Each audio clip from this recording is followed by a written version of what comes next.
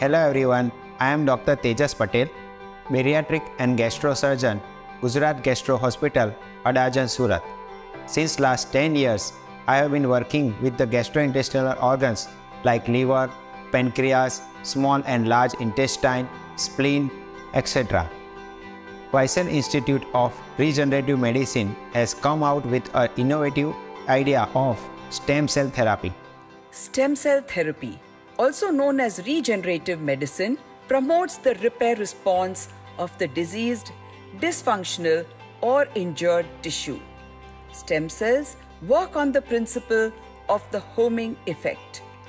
Once injected into our body, the stem cells navigate their way with the help of signals from existing cells towards the injured or degenerating tissues and support in regenerating them. The entire process is simple, painless, and most of all, effective. There are many diseases of liver, out of which we are concentrating on fatty liver, fibrosis of liver, and liver cirrhosis. These are degenerative diseases of liver.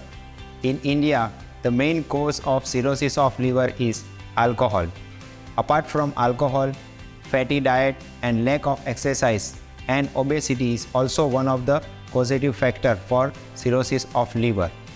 The treatment of cirrhosis of liver at present is medicine.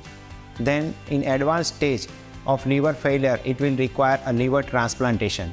In India, liver transplantation is too costly, and second, liver is not readily available for the transplantation.